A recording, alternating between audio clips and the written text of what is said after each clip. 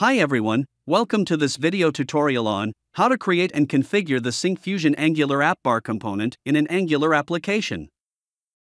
I will also showcase how to configure a few of this component's basic features, such as changing the color, size, and position of the AppBar. Using an Angular AppBar component, you can display information and actions. You can also use it for branding, adding screen titles, and navigation relating to the current screen. Let's start with the application creation process. First, I initialize my app using the Angular CLI. I will use VS Code as the editor and show the output in the Chrome browser.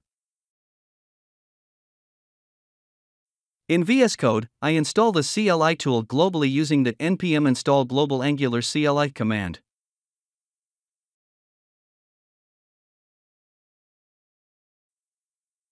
Then, I create a new Angular project using the ng-new command, and provide the app name, my Angular project.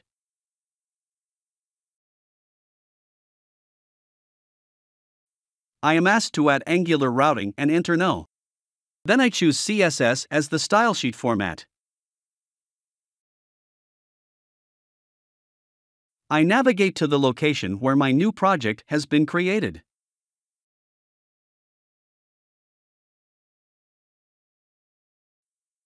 To start using the AppBar component, I install the Navigations package using the command ng-add Syncfusion EJ2 Angular Navigations.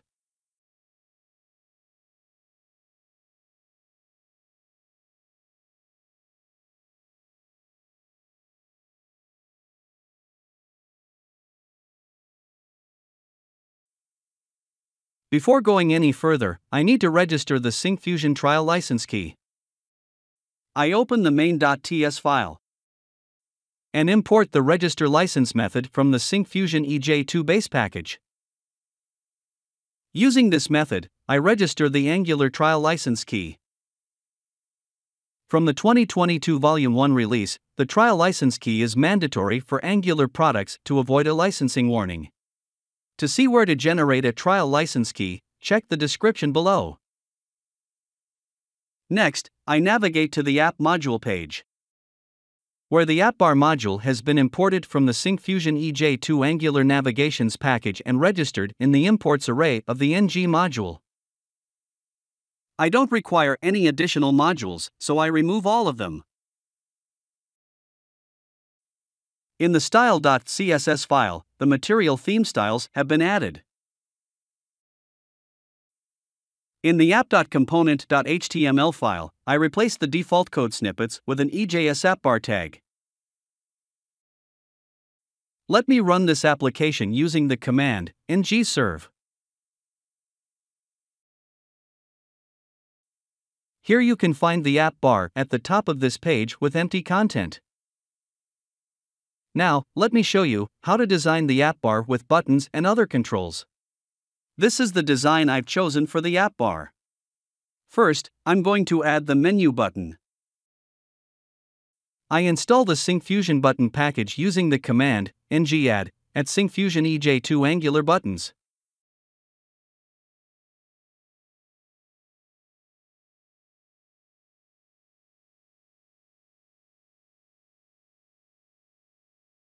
Please note that the module file is automatically updated with the button module when the buttons package is installed.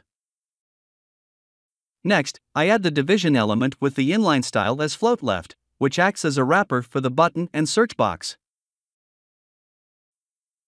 Then, I include the EJS button component with the CSS class property to set a custom style for the button and assign the name, inherit, and item. To set a menu icon for the button component, I add the icon CSS property and set the class names eIcons and eMenu. With the help of this class, we can display the menu icon on the button. Then, I add a span tag with the classes regular and item and set the content to Essential Studio for Angular to show a title in the AppBar. Next, I'm going to add a search box. I add the content division tag to act as a wrapper element and add 300 pixels as the inline style width and 5 pixels as the margin top.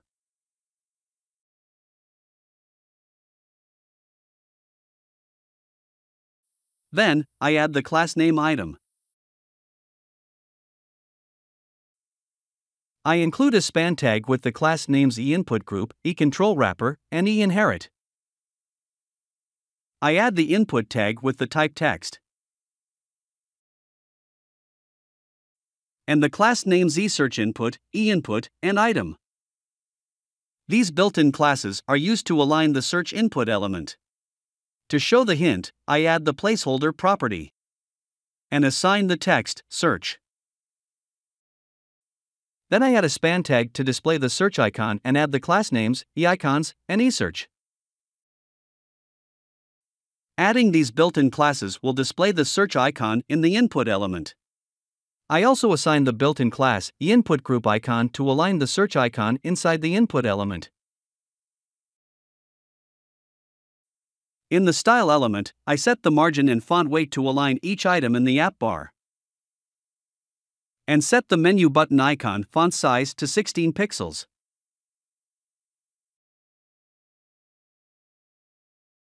The menu button, title, and search input element were added to the app bar. From the design, you can see the other controls added to the right side of the app bar.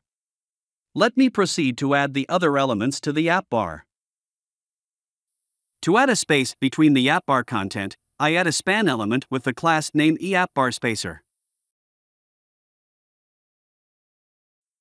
Then, on the app bar, we can see a vertical line, which is nothing but a separator. To show a separator, I add the span element with the class name eAppBarSeparator.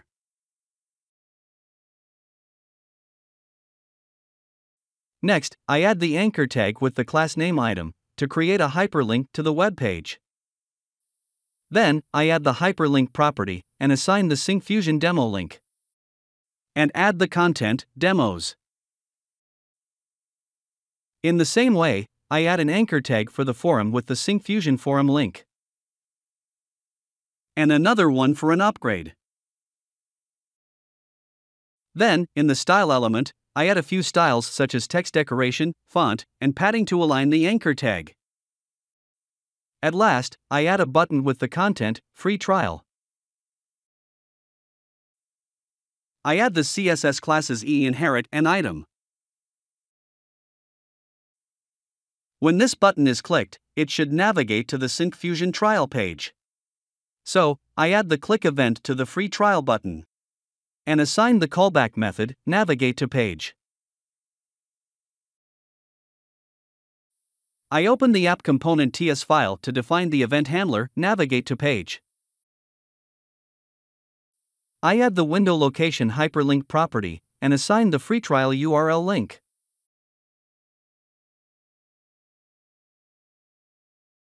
And now, the app bar renders with the provided design. You see the menu button and search box on the left side, and demos, forum upgrade, and free trial buttons on the right. Spacers and separators divide the content. When I click the demos, it navigates to the Syncfusion demo page.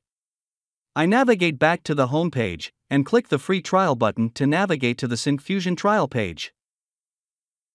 Next, I will show you the built-in colors that can be applied to the app bar: light, dark, primary, and inherit. The default color mode is light. To change it to primary color, I include the colorMode property and set its value to primary. Looking here, the app bar renders with the primary color mode. Next, I will show you how to position the app bar. You can position it at the top or bottom. The default position is the top.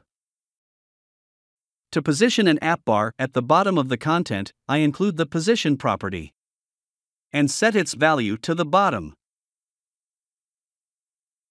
Now the app bar is at the bottom of the page. Finally, I will show you the different sizes of the app bar. Just now, I showed you a regular app bar, which is the default size. The other types are prominent and dense. To render a prominent app bar, I add the mode property and set its value to prominent. I set the CSS class to the prominent app bar.